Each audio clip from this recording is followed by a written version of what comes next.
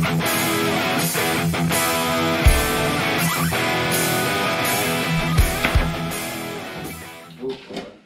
welcome to Pub Travels. We are here at our friend's house today, Todd and Sandy, and we are going to make Todd's secret recipe margarita.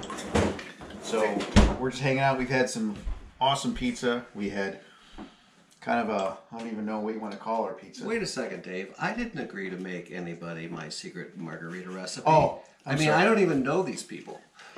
We can introduce you. Well, that might help. Okay, we'll introduce you. This is Todd. This is our friend that's going to teach us how to make really good margaritas. Probably not his secret recipe because we'll leave some of those secret ingredients out. That's right. And I'm watching you. Don't tell just anybody. Hold on, I gotta get ice. All right. So while he's getting ice, we're going to talk about our wonderful evening so far. It's always great to hook up and hang out with some friends and catch up on old times and things and stories and can't be grateful enough for their hospitality, for having us over and asking us to kind of do a little something fun and shoot some video here. So we're going to do that. So we're starting off with some fresh ice. How fresh is your ice? It's fresh. It's fresh. So for those of you that have tried different margaritas, this margarita, I learned how to make this in Guadalajara, Mexico.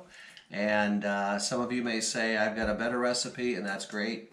In that case, you can turn off now. But for those of you that really want to have a great margarita, here's how we do it. First of all, I'm going to get, you got to have basic cocktail making equipment, a strainer, a shaker, ice, maybe a knife, that type of thing. Can you make a martini with these also? Absolutely. In fact, that's what the original intention was to make a martini.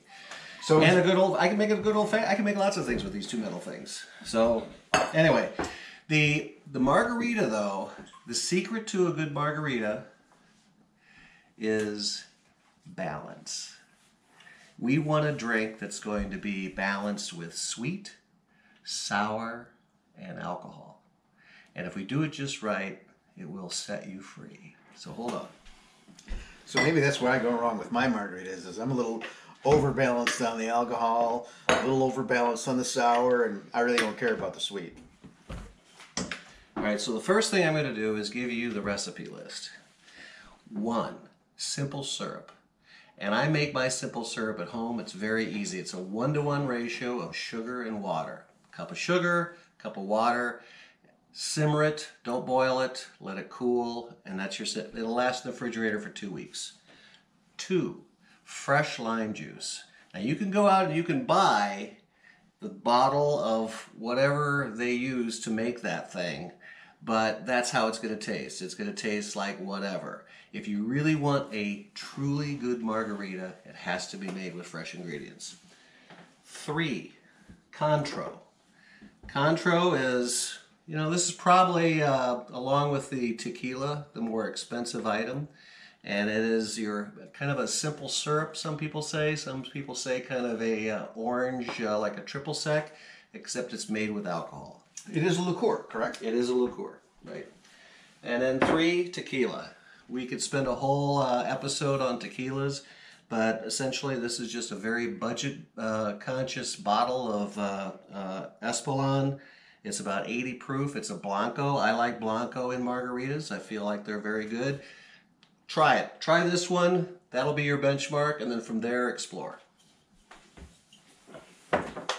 And you know me, I'll just drink any tequila that's available, but I do prefer Blancos. So, step 1, equal proportions. Remember, balance.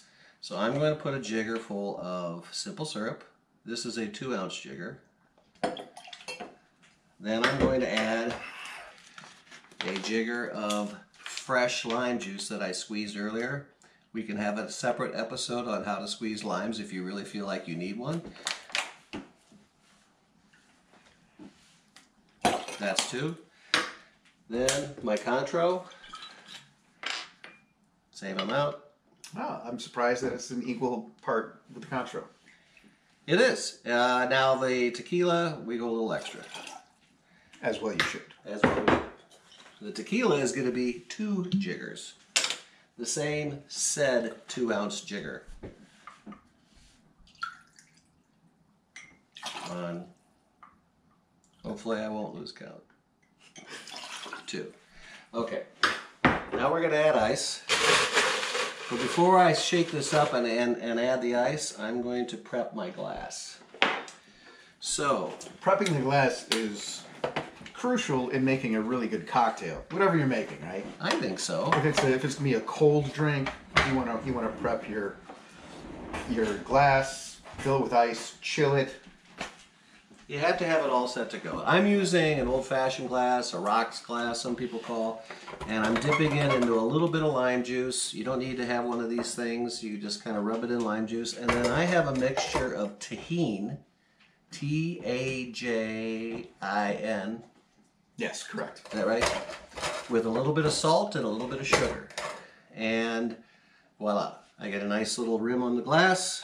Nothing like a good rim job. Nothing like a good rim job. Fill the glass full of ice. And I'm going to go about 3/4 with the ice. Okay, maybe a little bit more. And now I'm ready. Now I'm going to add ice to my shaker. So ice is definitely critical to a nice chilled drink. Oh, yeah. This is part of the secret. You want to know? No secrets, no secrets. And then we shake. Shake from the heart. Right? From the heart. How we doing? See, now this is good to be a frosty can, so I know I'm pretty much there. Nice and icy, chilled. Nice, nicey. Now I got frosty. a strainer somewhere around here. Well, yeah, earlier. Oh, in the sink. My glass. Look at this coming together. Does it look like a margarita? It does. A little spillage on the side. That just goes to show that I'm not a pro. You can do this at home. And then a lime. Garnish. And at home you can also lick that up, but I wouldn't do that in a bar. You don't know how sanitary that's going to be. Well, you can lick it up. Wait, here's my lime. And then, now if only I had somebody that wanted oh, here's a contestant right here. Well, here you go. All right, so Donna's going to have our little sample of the margarita. And I think there's room for one more.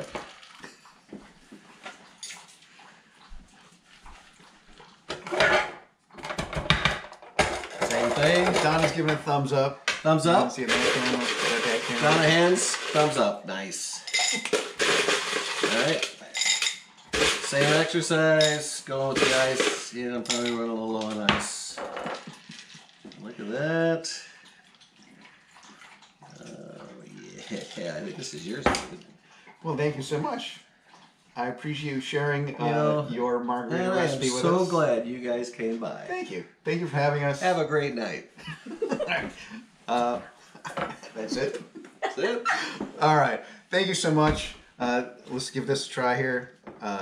The rim job looks beautiful. That's what she said. Tastes even better. Donna wants a little cheers. There we go. No, do it again. Do it again. There we go.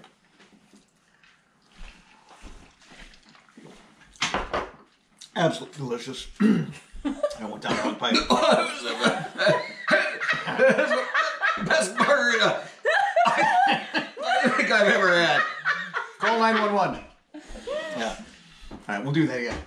Edit.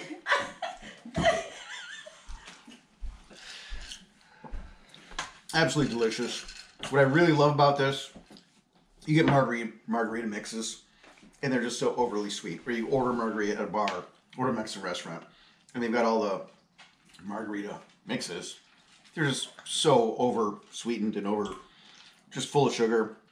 Really enjoyable, really bright, absolutely delicious. Cannot thank you enough. Really appreciate you doing pub travels with us. No, we can go on and come on, stick around. We're gonna play games for a little while. we'll keep the video going a little bit later. We'll see what happens. We'll see how it edits out. Anyway, this is our margarita. It's Todd's margarita. Thank you so much. Appreciate you. Please click like, subscribe, and share. And thanks again for watching Pub Travels.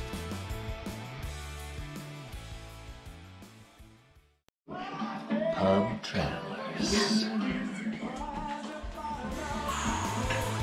I know what you're